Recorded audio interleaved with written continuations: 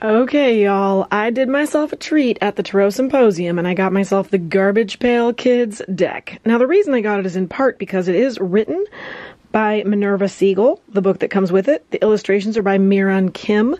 Don't know who Miran Kim is, but Minerva Siegel is a cool person who is in the tarot community and knows their tarot game. I looked at a deck of this already and was impressed with how... Give you your ASMR. Ooh, ASMR unboxing. I was impressed with how the cards were legit, traditional, and I was excited about it. So, this is Jenna from Present Path Tarot, and we're going to do the unboxing of the Garbage Pail Kids. It comes with a book, and the book is written by Minerva Siegel. So, I'm excited to check out the book. It's going to have legit, actual meanings of the cards. And I'm guessing there's going to be some humor mixed into it.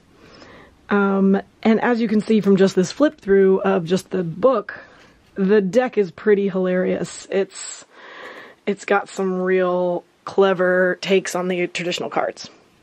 So, excited about this. Let's see, put that over there. Comes with a box. The box has some sort of booger goo on the sides, I'd say. And the back of the box has, you know, it's...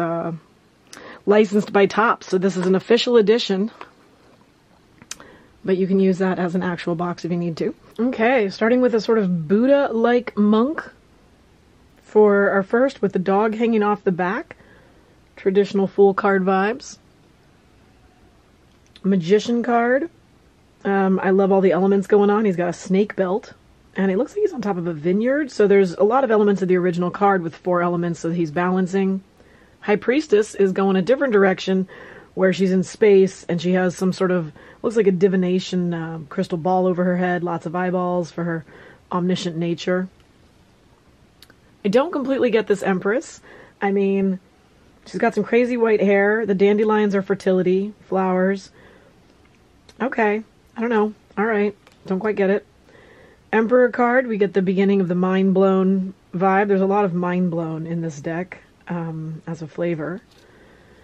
And obviously, talking about brains, this Hierophant is big brained. Each of the cards has their own name in the deck that you can see in the book that comes with it. And Mind Blown, Lover's card, they're united as one. There's some rainbow snakes making out that are parasitical on a bird. I mean, hey, why not? He doesn't have a chariot, but he does have the sphinxes, again, coming out of his head. Some of the symbols, like the triangle that's normally on the chariot. Classic Garbage Pail Kids look. I definitely got this deck because my mom would let me have these, and now I can, like, I'm an adult and I can do what I want. So, this deck is definitely a deck for me. Hermit card, I mean, okay, we got some spider webs. I suppose that might represent the lantern, and in the background we have the city that he's away from in nature. I feel like they went an interesting direction with that. Wheel of Fortune. This character's in the original card, and the snake, but they, you know, missing the devil. But then we have the 4 characters. Oh, and look, the human representing cups is picking his nose. Oh, but the Justice card is truly dealing with some snot issues. And bird vomit, perhaps. So funny how much this delighted me as a kid. The Hanged Man is actually one of the reasons I got this deck. I love that he's hanging from his own tongue. And that's the kind of violence I was really hoping for in more of the deck. While this sweet little death card, I like the eyeball in the daisy. But he's so sweet. He's such a sweet little death card. I love the dead daisies around him, though. A lot of simple symbolism compared to the regular deck. And sometimes the cards are much more representative via Rider-Waite-Smith, but... she's dealing with temperance with her hands melting, as you do. And the devil card, the bat ears, I'm guessing represent that it's a bat character. Now, their chains are actually binding them. I do enjoy the sort of darkness of that, but in the original deck, the chains don't actually, they're loose and representing that you can release yourself of those. The character falling here has crackled himself, while interesting, the foundation of the tower is actually pretty strong, and there's actually like a character who is the tower with a guard around it. Some of these cards seem like they're really going for a level of symbolism that's unique. Star card has like lasers all over the place, I'm guessing, laser lines, and she's covered in blue tattoos. Not sure what, maybe her name would explain what her vibe is. Moon card, the shadow and light. It's wearing a funny hat. And I like this little demon monster in there. That's, I guess, representing the wolves as a werewolf. Simple sun card. Oops. Childlike nature. And simple. It's got a red car instead of a... I don't know. It's at a beach. Some of them go so simple and some go so complex. Interesting mix. This is the classic Garbage Pail Kids vibe that I'm going for. The truth of all things and like the horn coming out of his head. I like this one a lot. This is one of my favorites so far. And just the zippered skin off is one of my favorite Garbage Pail Kids things going on. World card. She's riding the world. Got the universe around her and the 4 elements in the clouds. Going into the King of Cups. They ordered these a little interesting. So King of Cups, alligator with a fish in its mouth. Queen of Cups, mermaid. And she still has that funny cup that is in the original. Pirate, Knight of Cups. And I love how this captures the original card with the fish jumping out of the bowl, but now the bowl is the head. Very cute. Ace of Cups. It looks like we're going for rainbows. Yep, rainbows in the cards. And so we have the original symbolism, but their faces are kind of meshed together. And 3 of Coins, Siamese twins. I really love this 4 of Cups. I love how it's melting and just the true despondency of the disappointment you can feel in life sometimes, I feel is captured. The art of these, I love art in cards, and this is still art even if it's childish. This is interesting because this is the bridge behind the 5 of Cups card. They're a skeleton, I'm guessing representing grief, and we have the 2 cups that they do still have, and the 3 cups going down river. But they look pretty happy considering it's a grief card. And 6 of Cups, childhood, snot, vomit, the classics. 7 of Cups is just tripping out on all the different options, and the stuff coming out of the cups is very similar to what the original deck represents and has. I like this 8 of Cups. I love that she's escaping the chrysalis, getting out in a gooey chrysalis. I love this 9 of Cups because the gratitude of having this pile of what a fly would consider happiness, and the gratitude this fly has is a lovely representation of the satisfied fly. Okay, we got farting, happy babies, farting rainbows, full spectrum of experience and love there. Going into the King of Coins with a dancing leprechaun, who's also, I believe, shooting rainbows out of his ass. And united we stand, divided we fart. Keeping it, on the elementary school humor level. Queen of Coins has a cauldron, witchy. Knight of Coins is an actual knight. And he's planting his seeds. Got a lot of flies. And Page of Coins looking at himself. They are capturing some of the original symbolism. Oh, yes. I love this Ace of Coins with the melted hand and the diamond. You can't take it with you. Temporality of the earth. Okay. Deciding among what to vomit about, I guess. 3 of Coins. I mean, this is not a beginner's deck. I don't think you'd really understand what he's putting out into the world. Is he putting his snot out into the world? Are the other monks approving it? I don't know. Four of coins, like a greedy baby. This reminds me of certain politicians.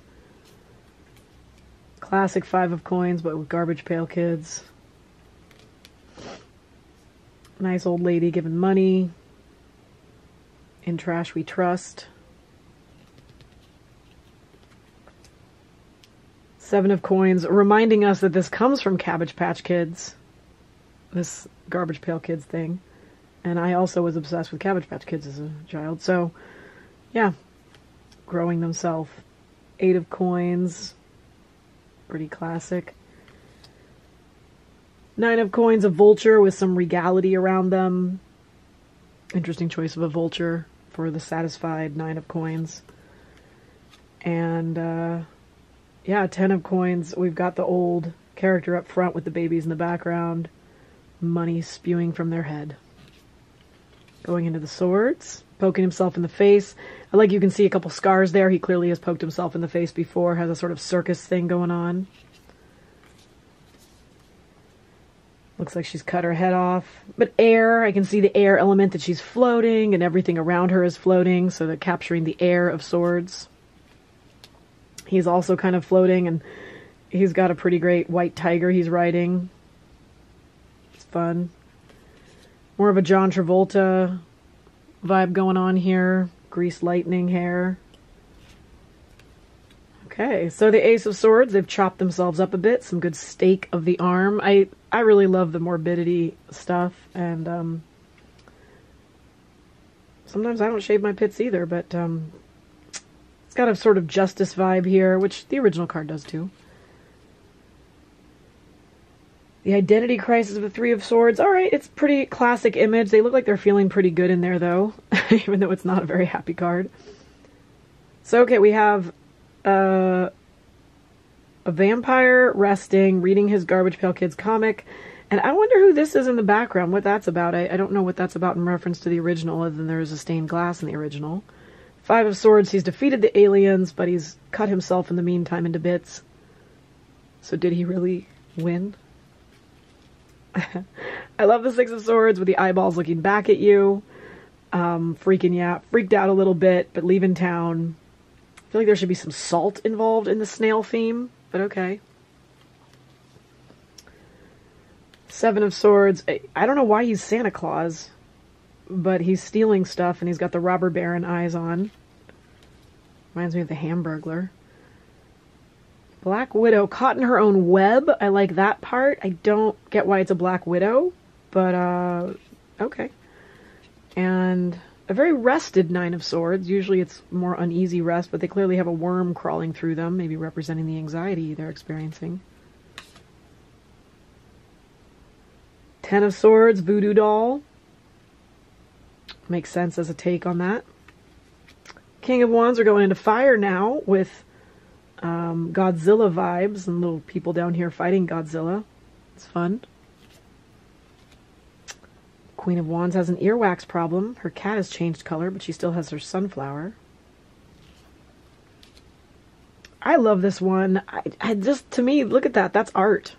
I love art, and that's some art right there. Knight of Wands riding his horse. I don't know who I'm going to read these for, except for myself, because they delight me. This is... I like this Page of Wands. He's got eyeballs all over him, and he's growing things. Pyramids? Yeah, I guess that's... I believe there's pyramids in the original card. A lot going on here. Some of the cards have a lot going on, and some have less. It's kind of funny. Growing tendrils out of him. Twisted in his desires, I'm supposing. Which direction to go with his desires. This looks a lot like the backside of the Emperor card. Mind blown again, looking out in the horizon. Okay. Not a beginner deck, I'm just going to say. Yeah, Four of Wands is fun. Playful kids.